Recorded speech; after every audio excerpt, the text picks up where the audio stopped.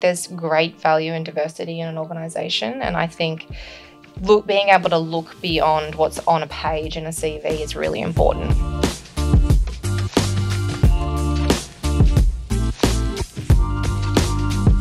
Welcome to Breaking the Binary, brought to you by women and gender diverse people in tech. We're your hosts, Arden and Jarrett. And Sarah Frazer. And today we have Beck Shepherd. So really excited to dive into that. But first off, I'd like to acknowledge you Wabakal and Worimi people, who are the traditional custodians of the land where we're recording today.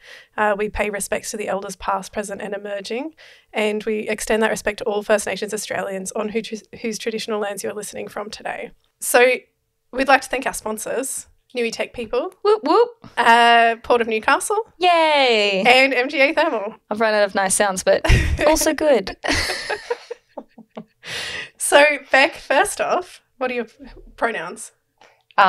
She, her. Excellent. Random fact about yourself? Random fact about myself. I guess the big thing that pops up is that I joined the military really, really young. So I left school and pretty much joined the military at 17 years of age and managed to have my 18th and 21st birthday both deployed in Afghanistan. Holy.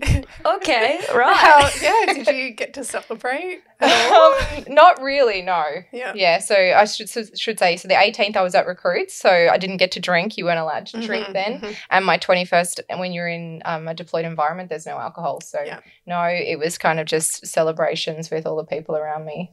Still. That is something. Very different to my 18th and 21st, which involved a fair bit of alcohol and a lot of glitter for some reason. Oh, I made up for it, don't you worry. Good, nice, great. All right, another rapid fire question. What's something you're proud of? My kids. Oh. I think I have two awesome little humans, and I think raising kids and maintaining a career is really, really hard. Yeah. And raising good humans is hard, and I'm not saying I do it perfectly. I definitely don't, but I'm super proud of them and who they are becoming. I can vouch. They're really good kids. Yeah. Have met them. Yeah, they're cuties. Kids kind of scare me, but I'm going to pack that away. I'm sure they're great. Yeah, I think you're going to meet them eventually, but obviously through work. But my daughter, I say she's like she's like a miniature me, which I find hilarious, but also very frustrating at the same time. My mum calls her my karma, and she really is, isn't she? Like she has a personality to boot, and it's fun, but really annoying when you wanted to do something. Oh, the taste of my own medicine. That's Damn it. right. That's right. So how do you relax, or what do you do on your days off? Oh, I feel like I don't really – I'm a terrible person to ask this question because I don't really do that. I am a single parent, so I do have time off where my children are they with their dad. So in those times, I guess I think what I do is I love listening to books, so audiobooks. I'm not very good at reading. I hate it. I can't sit still, but I can listen to audiobooks, and I love podcasts. So I'm a closet nerd, and I like listening to lots of cyber podcasts. And what else do I do? CrossFit. I'm a CrossFitter. Yeah. No, it's not a cult, but I do enjoy CrossFit. I feel like if you have to clarify it's not a cult, there's probably good evidence that it might be. It's like the standard go-to. Everyone says to me, oh, it's a cult, isn't it? Like, I only go like once a week, if that. Yeah. I feel like we accidentally select for a lot of people that say, oh, I don't relax. Like, I know that was my answer. That's been a lot of people's answers. I think it's definitely a theme that's coming through. Yeah, people spend a lot of time working on their things that they enjoy. Yeah. I've started listening to a book called Raising Good Humans, and one of the major sections in it that I've just finished is about mindfulness, and it certainly made me more aware of the fact that I don't relax and that I need to find ways to do that and be more mindful of the little things and appreciative of the little things. I think daily grind gets you to a point where you stop appreciating those things. Yeah. So that's kind of my next year goal is to be really mindful and to start slowing down as much as I can whilst also still being really fast, because that's how I function. Love it. So how would you explain your tech? Like, does it have a short word for it? Yeah. So I didn't prep to any of your questions, despite, unlike you, Sarah. You said you read something right beforehand. I had all good intentions to prep for this, but when I was thinking about this specific question, I don't really feel like I'm in tech per se, or one of the top 6 tech categories that you typically think of. So my answer would be I'm a cyber worthiness specialist, which is a broader set of cybersecurity. And my primary tech would be military technology, which is operational technology, but we also deal with information technology across the different 6 areas. I love that you know that there are 6 areas, because this is all news to me. Usually we just get a word and we smash tech to the end of it, and that's what we do. Everything's tech. Yeah. If you put tech on the end, that's good enough. It's tech now. Well, I was going to say like military weapon systems, but then I thought that would scare people. So that's nice. I stayed away from that. Everyone would be like, oh, okay, that makes sense, given that you were in the military at 17. Yeah, that's right. So I would ask, how did you get into that? But I think the answer is pretty much self-explanatory. But what led you down this path of why did you join the military in the first place? Then why did you stay? And then how did you end up where you are now? Yeah. So I joined the military because I had no idea what I wanted to be. I put a lot of pressure on myself. I'm sure you can both relate to this. My age, or my, what's the word I'm looking for? My generation, there was a lot of pressure on us to know exactly what we wanted to be. And a lot of the language that was used around that was what you chose when you left school was what you were for life. Yeah. And I'm not that person. I've never been that person. I'm self-diagnosed ADHD. I'm constantly thinking about the next thing that I'm going to be doing. And I get bored really quickly too. So leaving school, I just felt completely underprepared to make that decision. But I also didn't really want to travel, and I wanted to make money. So, and that's the way I'd always been. I started my first job at 14, and the idea of traveling and not having money was really foreign to me. So I had applied to uni. I was going to become a psychologist and thought, look, I'm not really sure that's for me.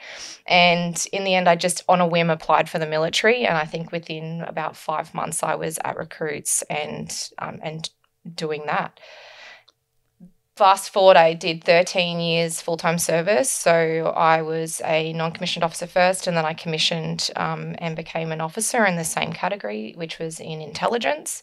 And I was doing that job, absolutely loved it. I think one of the great things about the military is when you get bored, you do have options. You can change. And that was really attractive to me when I enlisted. But 2020, right before COVID hit, I had my 2 children. I was starting to question my life and what it was that I wanted. And I was also noticing myself getting really frustrated with some of the small things. And I think I'd always told myself, I heard this one quote once that has stuck with me for life. And it's kind of my mantra. I always want to be interested and interesting. And at that point in my life in 2020, I realized that I really wasn't that anymore, and I didn't feel like I was adding the value to the organization that I could have been, and it wasn't doing anything for me. So fast forward like a few months from that point, and I just happened to have this wonderful opportunity just pop up that I didn't really even consider at first until I started to realize just what it would mean for the capabilities that I had been working with in the past. And I got offered a job to become a consultant in cyber, something I'd never done. I'd never touched cyber. Definitely didn't think I was in any way, shape or form qualified for it. But my now director just saw something in me and gave me the opportunity. And I think it took me 4 weeks and I was out of the military. Jeez. I like how you say it just popped up. What an accident. But at the same time, you've done so much prep work to be ready to capitalize on that opportunity as well. Yeah, I don't know. I think there are happy mistakes and happy opportunities that pop up that you were never really expecting to be there. Yeah. For me, that's what it was. Yeah. I didn't think I was going to do that. I hadn't worked towards that. I am not degree qualified. I am not your traditional tech person. I didn't come through university, and I'm absolutely not a beeps and squeaks or a zeros and ones kind of person. But somehow I just managed to fall into that position where somebody trusted me to go and take what I'd learned as an analyst and apply that into cyber worthiness. And I just got lucky, I guess.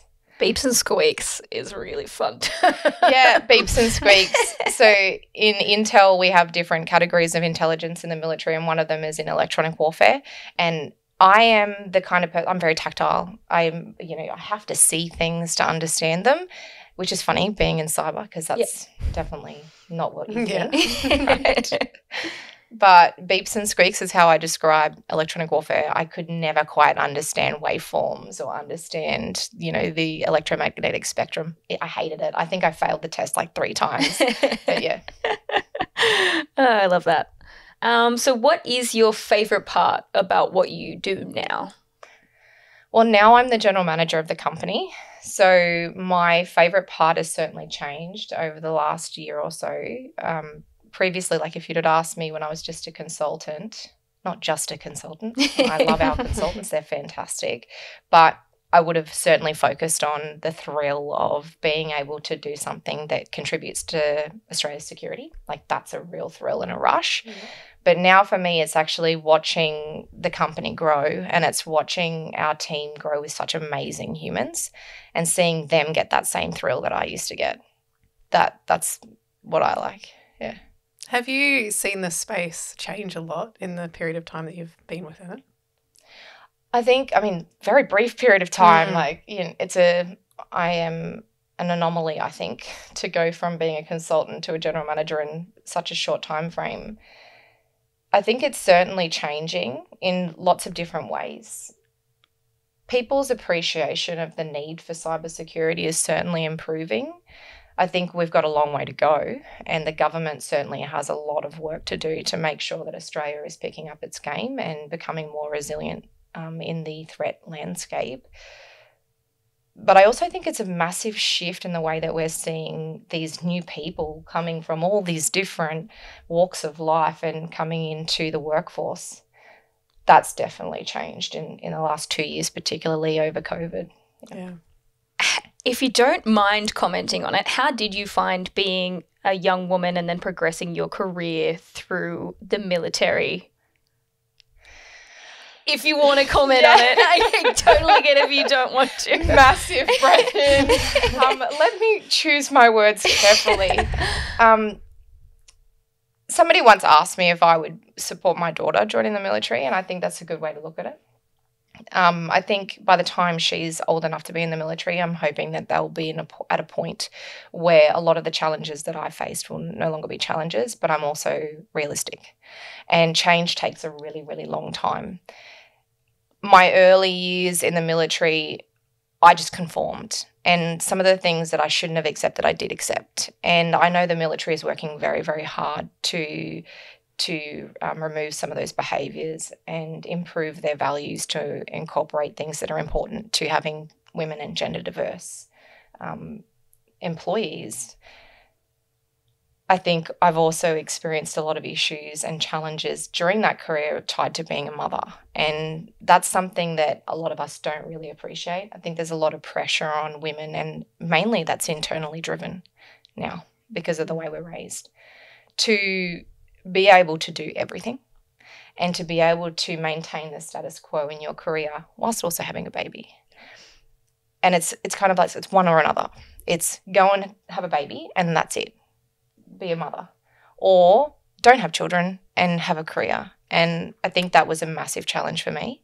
I struggled a lot with it coming back from maternity leave with my second child, my daughter. I really felt a lot of not guilt. I did feel guilt for them. I felt guilt that I was leaving them home or at daycare. But I also felt like a bit of an imposter at work because reintegrating is hard. Mm-hmm. So I think they're the two massive challenges of being a female in the military. And I don't see them changing at a rapid pace, but I do see them changing slowly. It's also difficult, I'd imagine, for if there are, say, men who want to stay at home with their kids as well. Like that's not even an option for a lot of people, I'd imagine, if they wanted to be the primary caregiver or be more involved at home. Yeah, I think it's interesting. So the military have changed their policy a lot, and I'm not really in a position to be able to talk a lot about the military because we that's get one that. of our things. So, you don't talk. It's like Fight Club. When you're in Fight Club, you don't talk about Fight Club. Or it's like Vegas. When you're in Vegas, everything stays in Vegas. But I think like it's really positive to see that they've got changing policies around ensuring some equal opportunity for men when they're having families. Their policy on parental leave is far better than what it was when I had children. I have children when I had my little children.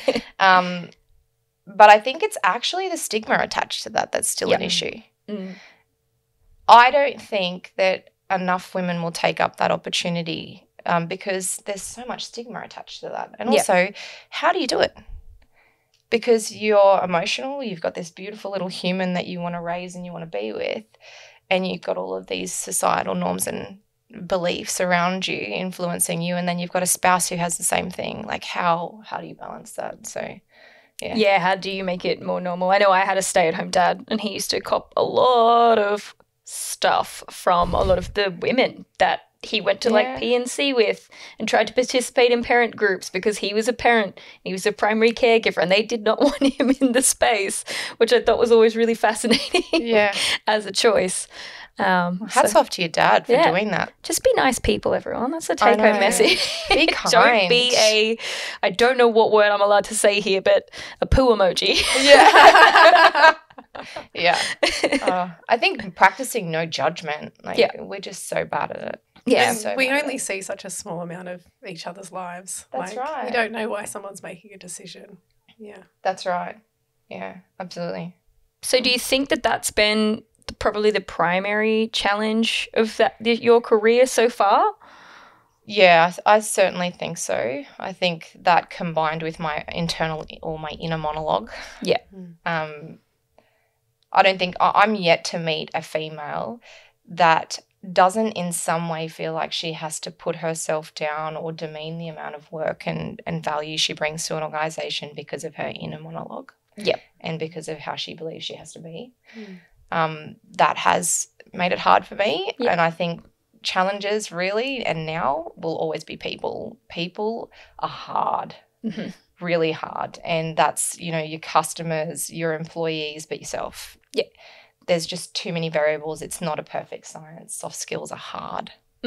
So, that's probably extending on the challenges there. And it is such a weird balance. I know I was reading How to Win Friends and Influence People, which is still a good book, everyone. Give it a read. And they said, you should speak in softer tones and leave room for error so people feel more comfortable with you. And reading that felt so weird as a woman because that's the advice that they say, don't do that. Like, you've got to sound sure of yourself or they won't take you seriously. So you're kind of caught between a rock and a hard place.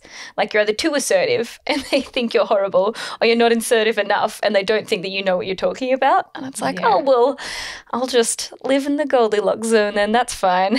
Yeah, I think my three are you've got to be humble. Yeah. You've got to be credible and you've got to be approachable.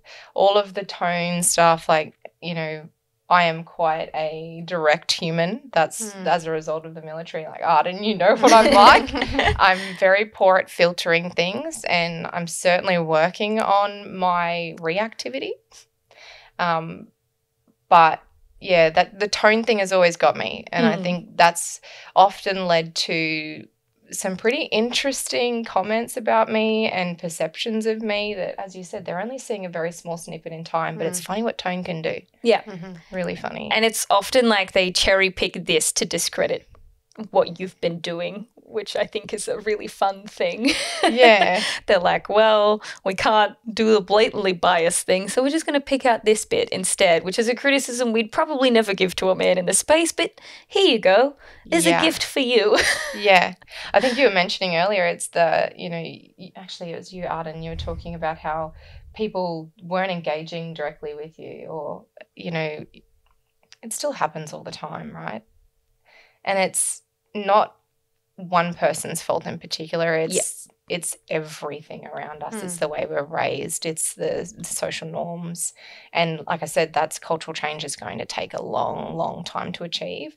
But you certainly have experiences where you will walk into a room and you will be treated differently purely because of your gender. And that is frustrating. But I think one of the things I've always said to myself in those situations is, internally be calm and handle this professionally, but also you don't know what's going on with the other person. You don't know how they've been raised. You don't know if they're even aware of what they're doing. So it's about being understanding and respectful at the same time of the situation and the people in the room particularly. Yeah. Assume positive intent. That's a little thing I like to tell myself over and over again. Hard to do. Hard to do. You're making this hard, but I'm going to assume you mean well. Yeah. I think sometimes you can also see it as a little bit of a puzzle. Like I got the phone call. It's not to do with gender at all, but I got off a phone call with someone who was a little bit frustrated that we weren't taking an opportunity. But I can see where they were coming from, but I had to lead them to see where we were coming from to understand why we weren't. Yeah. And then it just fell into place and they were completely understanding. But it was just really like, it's interesting to see. I view these things as like how can I solve this inverted commas problem, as opposed to like, why aren't they understanding? And like, I guess the stakes are pretty low in that situation. So, and same with sales. Like I can go into a different sales call and feel like that didn't land too well and then go to the next one and go, oh, well, I can position it this way and it lands better. Yeah. It's got to meet people where they are. See, people are hard. Yeah. Yeah. I don't have to manage people, thankfully. I think that's a conscious decision my business has made. Thanks, James and Linda. Or you're just reminding me of like every time I sit down in my office or in our office in Hunter Street, I swear I walk in the room and I'm like, am I way too informal with you guys? Like I feel like we're throwing out constantly and this is not good. This is not good. I like the element of a manager where you're human because it allows through demonstration for any of your direct reports to be human, you know, because if you can say I'm having a less than ideal mental health day, then they feel like they can then say the same thing. It's some of that lead by example. Yeah. But I mean, at the same time, like 100% agree with you. And I think it's important to be human as a manager and as a leader. Like, obviously in the military, leadership is a massive thing that we're grown to be from the start you join. Or from the moment you join. There you go. There's my terrible English. But I think people can also take advantage of that. Yeah. And that's a hard place to be in. It's showing your vulnerabilities. And particularly as a woman, when you show your vulnerabilities, that can really have the opposite effect of that positive experience that you're talking about. It can be your Achilles heel that somebody then takes advantage of, or it could be the thing that starts a complete issue with an employee who just no longer sees you as being somebody who's authoritative. And that's problematic in itself. How have you found that balance then? I haven't. Okay. I haven't. I will never claim to be perfect at it at all. I 100% am still constantly learning that. I think as a leader, so commissioned in 2013, so what we're coming up on 10 years in just a pure leadership role. I've had so many different experiences that have aligned with either of those two cases that I've just tried to learn from each and every single one of them, but I'm still not good at it. It would be really hard to still be vulnerable after like so many experiences like that. Yeah, that's right. And you do have, without sounding like a jerk, but not in this job. I've been really lucky with the people we've got in our company, but in my past job, you do have people that just are not nice people. Yeah.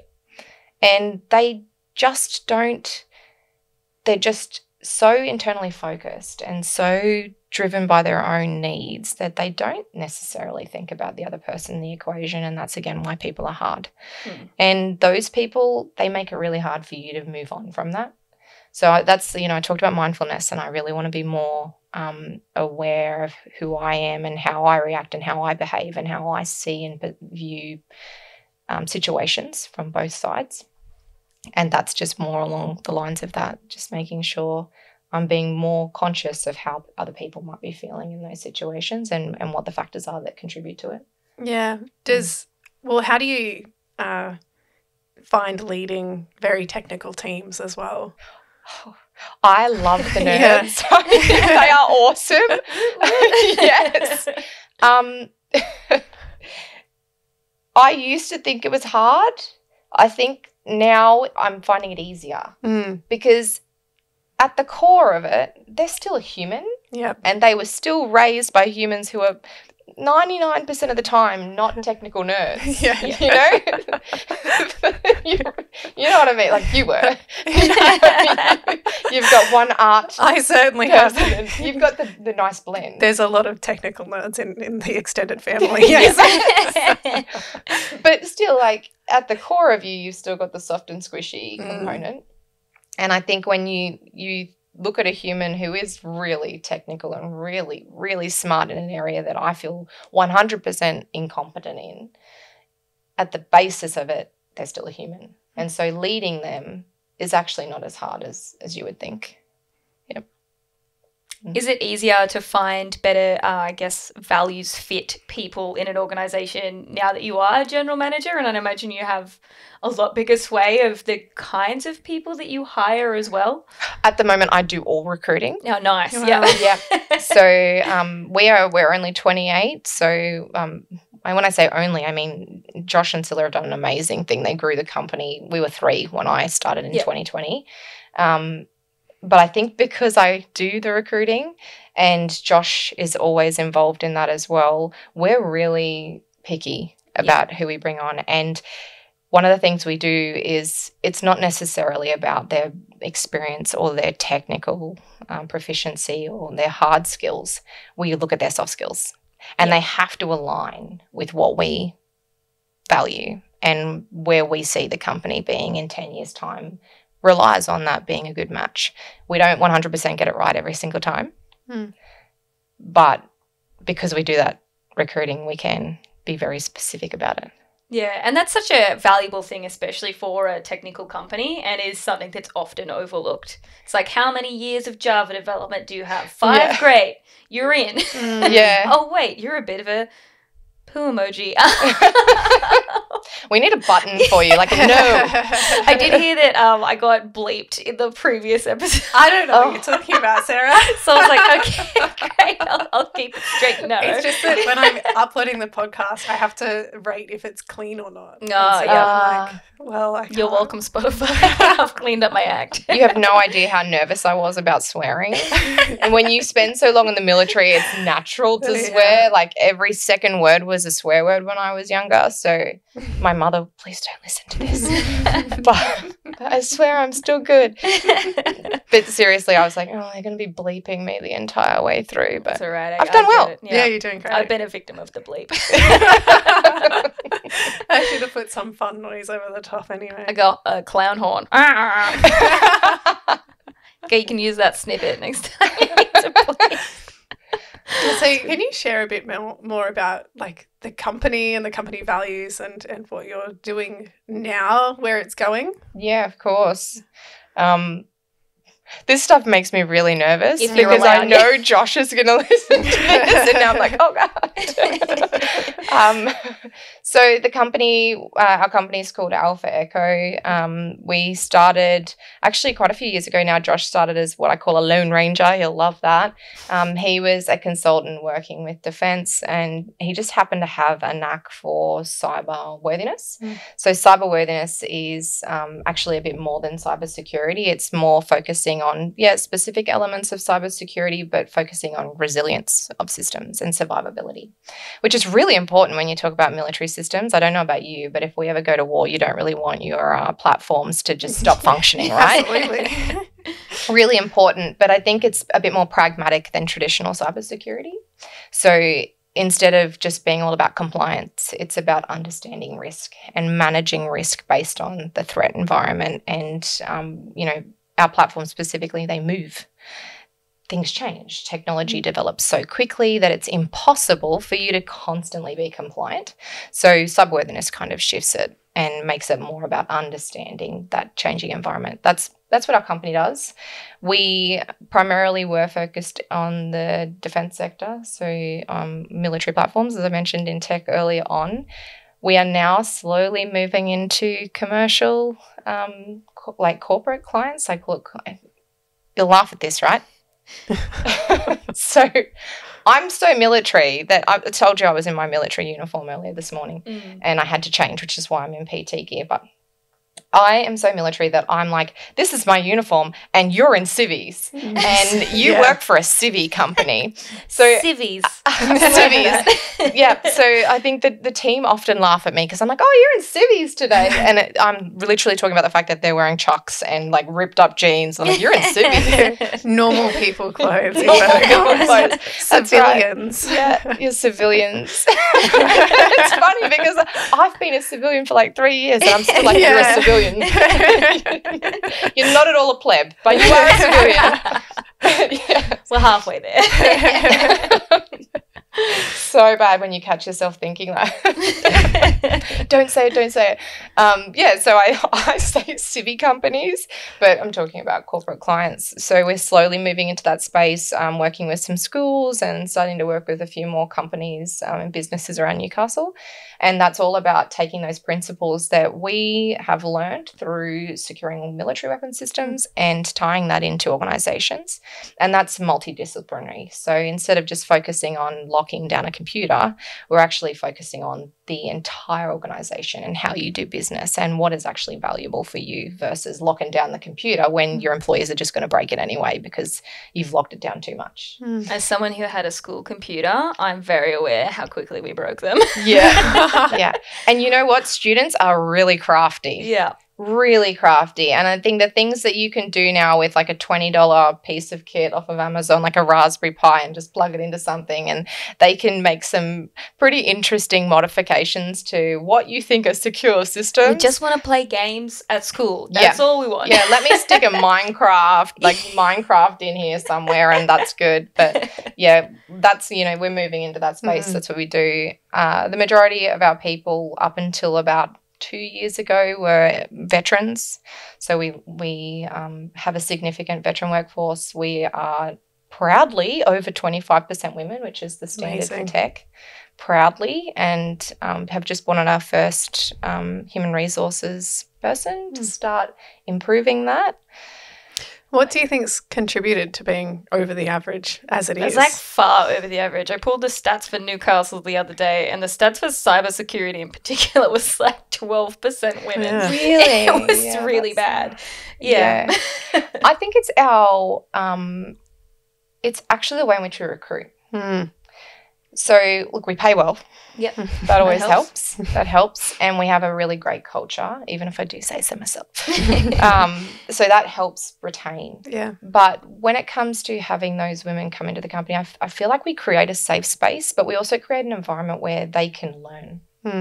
And that's really important. I think in consulting and in cyber, other cyber companies, it's all about what you bring with you. Whereas I'm like, what are the soft skills you bring? And what can we teach you? And what are those hard skills that you bring that I can then translate into something that's applicable? And because we are that multidisciplinary focus where we have, Riley probably talks to you about it a lot. Like he's getting so many plugs in this. My partner podcast. works for this company. Don't give him a raise because I don't want him to earn more than me. I feel like you might need to explain that further down the line too. Whoever earns less has to stay at home with the children if we have them, and it's not going to be me. Now it's all making sense, Riley. We're going to chat when I'm back in the office. Right. Now I understand bonuses and all the fun little that he wants. He's like, please no. Gotcha. It might end up being the thing that both of you want to do. But, maybe. Yeah. Maybe. You never know until you're there. And even then, it might change when you're there. That's Which is totally fine. We'll reverse it. I'll say I'll do it, and then I'll have the kids, and I'll be like, actually, no. Too much vomit. That freaks me out. Yeah, well, let's do 50-50. I'm down for that. No. Sorry, I digress. No, that's fine. No, it's fine. Yeah, I think that the fact that we are focused on the different elements of cyber, where we have people like, let me explain. In our 28 people, we have engineers who were literally electrs in the military. We have systems engineers. We have Riley, who's our cognitive behaviours specialist, and he's our first one, but he probably feels a little out there on his own. But somebody with a psychology background who understands humans and suddenly when you start thinking about the way I described cyberworthiness before, you start to understand why that's important and some of the work they're doing. But we have teachers. We have lots of intelligence professionals, and in the military, intelligence professionals don't realise their value because they're not told their value, and we bring them in and we teach them about cyber. And so we've got a lot of women through that program. We have, what else do we have? Lots of things. Lawyers. We have human resources people. We have people literally who came from business administration, and we just taught them about cyber. It seems like you see the diversity in a range of backgrounds being like educations and different areas of specialty. Absolutely. Yeah, definitely. I think there's great value in diversity in an organisation, and I think being able to look beyond what's on a page in a CV is really important. So, yeah, I definitely think that's contributed to our success for gaining and retaining awesome humans, because that's who we have working for us. Josh and I talk about it as our pinch ourselves moments. I think I don't have a week where I don't have a pinch myself moment of, how do we get here and why does this person work for us? Because they rock. Like, we have that every week, and probably looks stupid because you get emotional thinking about that, because it's a pinch myself moment. Like right now I'm feeling that. I'm recognizing that we've got such a great opportunity, but we've also got such great humans because of that. Do you think you have now, like, what I like to refer to as a critical mass?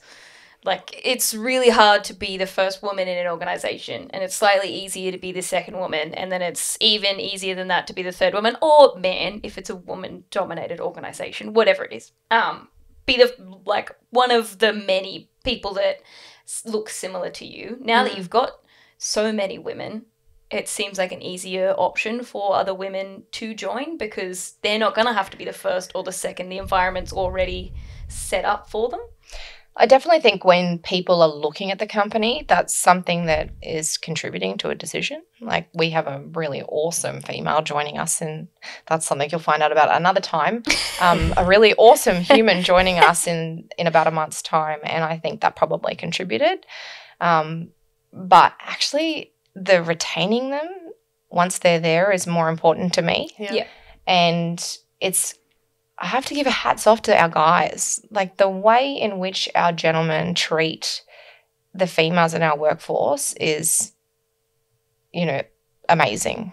I can't even describe it. And I think that's a combination of, again, just having great humans. But there's a lot of ex-military. There's a lot of professionals who have, one of our guys who is an ex-military, he is just the kindest, nicest human ever, but he's also got a partner and a daughter, and I know they rule the roost. And that's, as a result of that, I know he is treating the other women in our organisation in a way that is respectful and allows them to feel like they're seen as equal. Yep. And that they're always treated well. I'm sure your amazing leadership plays a part too, because when you see women in leadership, like, it shows that you're not just there as the bottom layer of the organisation, Yeah. I think it makes a really big difference. Yeah, I agree. I think if you're able to be in a position as an executive in a company where you are still able to interact with the organisation, that's awesome, and that does contribute. I think when you get into a larger organisation, like I think of Sheryl Sandberg, for example, who was Facebook. she was really inspirational to a lot of women who got into technology. She still is very, very inspirational. But I think there's a limit to which that reaches inside that specific organisation. I think because we're small enough then, definitely agree. Yeah. So what are you most excited about in the upcoming year? Is it continuing to grow, diversify, just generally kick butt? Is butt okay? Yes. You'll find out when there's a noise over it. It'll either be bleeped or it won't. Oh, my goodness. What am I most excited about? Personally or professionally? Let's get both. Okay. All of the options. I'll take all of them. Thank you. Okay. Well, let's go with professionally first because we've just spoken about the company. We have a lot of really exciting projects happening right now. I think, we've got 2 things that we're actively working on and hoping to finish off in the next few months that will be the first of their type in Australia. And actually one of those may be the first in the world. That's pretty exciting. And you're smiling because I know you know what I'm talking about. I have no idea what you're talking about. Yeah, I'm really excited about that. I think, again, I just love seeing our incredible employees come up with awesome things that are going to change this landscape. But, I said to you, background military, we say we bleed blue, as in we'll never leave the military. It's always in your heart. And one of the biggest things when you're in the military is you're there for the sake of the safety of the nation. And that doesn't stop. That doesn't go away. So all of these projects, it's just to me, it's about keeping Australia safe, secure. It's about our future generations. So that to me is something I'm really, really excited about professionally. Personally, look, I won't lie, it has been a very challenging 12 months for me personally, with a lot of stuff at home. So I have decided that the end of this year that I am not allowed to wallow or be sad about those things anymore. I'm going to learn from them and move on. And I booked myself and 2 of my girlfriends. We are going to New York for New Year's Eve. Oh, wow. Yep, to watch the ball drop in the most exclusive party that they have over there. So I'm very excited. That's very fancy. Yeah. Yeah, it's a good way to be like, well, bye. See you later this year. Yeah, I love all these parts, but all of this is gone. See you in heck. Yes, that's trash. Right. There's no beep word on that one. Done it. So why have you chosen to stay in Newcastle? I'm assuming with the military you moved around a lot? I don't know. Oh. Did you? Well, look, I'm not going to give you my 34 years of my life because it could be quite boring, but my dad was a policeman, so I moved a lot as a kid. I think I moved every 2 years at least, which meant I was going to constantly moving to different schools, which is great when you consider yourself to be an introvert and you have to try and make new friends. And the military certainly teaches you we call it an extroverted introvert. You learn to function in those environments.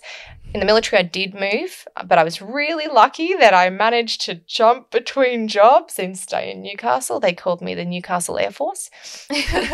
But actually, it was just the kids. I stayed here. I love Newcastle. Well, look, if this weather continues, I'm moving. It's too cold. No, the rain. I can't. Have you seen Twilight? Yes, the cultural phenomenon. Oh my God, I don't know. I was right on the cusp. Who has it? Yeah, once or twice, gee. My bad.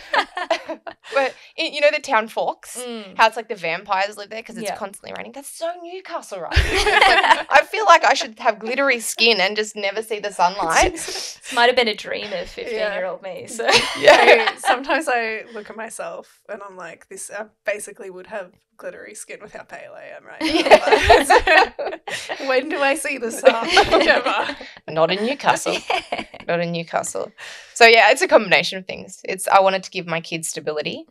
My son has some, similar challenges as what I do, and so I wanted to give him that stability. And we're a co-parenting family, so stability is really important when kids are moving between homes. But also, I do have a thing for Newcastle. We also have things for Newcastle. Yeah. But I mean, this isn't a Newcastle podcast, right? So We've gone global, everyone. Yep. So what advice would you give your younger self? Just, do you know what? I would give myself the advice to stop being so hard on myself. Mhm. And I'm sure everyone says that to you, but it's just to be kind to myself, because I never mastered that, and I still haven't mastered that. Again, the inner monologue comes out a lot, and you know, all those nasty things people say about you, I can guarantee you I've said worse things to myself in my head. And that's the sad part for most females, is we are so mean to ourselves. So if I could go back, I would say, you know, just be kind. Be kind to yourself through everything that happens. Take the flip on. I always got taught as a kid, treat other people how you want to be treated. And now I'm learning to treat myself how I treat other people. Yes. Because I'm really nice to other people. And then I do something wrong and I'm like, stupid. Yeah. Yeah, we do. We punish ourselves so much. I think So then much. there's also like a fear that you think other people will then treat you how you're thinking those thoughts to yourself. And so then that's one of the reasons why you're like, oh, that was a really stupid thing to do, because people will notice. But most of the time, you know, they won't. Like, yeah, that sort of thing where you're overly critical of everything. Yeah. People are usually pretty self-absorbed. That's what I tried to learn. Like as a teenager, like, everyone's looking at me. No, everyone else is panicking about the fact that everyone's looking at them. Nobody's looking at each other. Yeah. It's like when you get the giant zit on your face and you're like, this is so embarrassing. Yeah. And like I'm 34 and I still get pimples and it drives me insane and I hate it. And it's like, it's the same thing. I'm so mean, and I'm saying, everyone's going to think I'm so ugly and I'm supposed to look a certain way and be a certain way because I am a figurehead, or well, not a figurehead, but I am an executive, and people see you. And even just stuff like, I don't want my kids to see me like that, but now I've got a little girl and I've got a little boy, and I'm like, I equally want them to understand that those things are unimportant. Yeah. And that they need to be kind to themselves. So, yeah, if I could go back, I'd say that to me too. It's amazing. It's very solid advice. What would you say to people who are looking to enter the field that you're in? Yeah. I think it's just give it a go. Just go and find a company that aligns with you and your values and beliefs. And if they're the right fit, they will see the value in the skills that you bring. I'm not saying go out and ask for $300,000 a year if you're unqualified. $1 million. That's not going to work. No, but go and find that company and be honest, be open, be pragmatic, and recognize that, you know, even if you're a student and you're entering this field, think outside the box. A Bachelor of IT is not necessarily the thing that you need to get into cybersecurity. Sometimes there are other areas that you can go down that you really love, that are going to be better for you because you are passionate about it. Yeah. And, you know, in the long run, you're probably going to get there a lot quicker.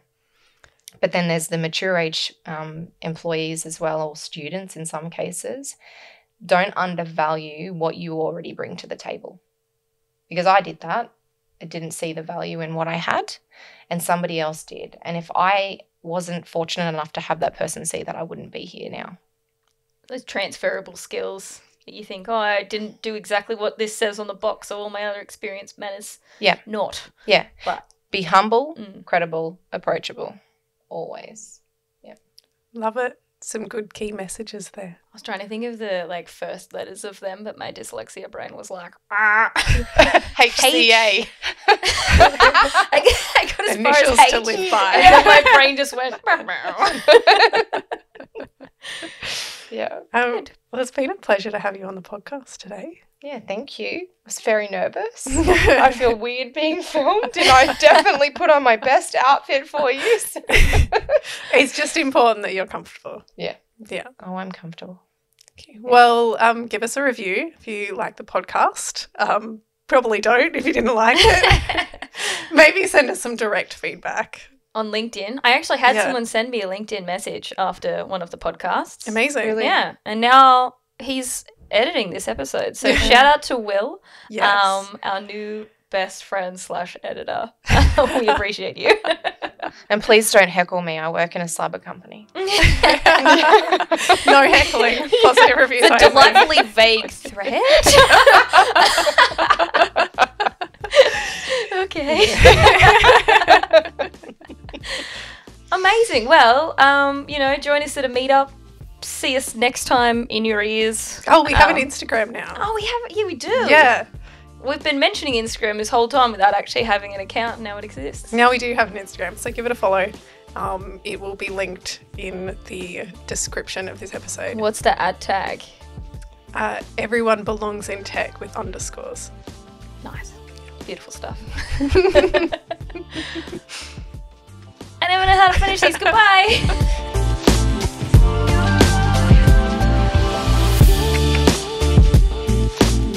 I'm your co-host, Arden.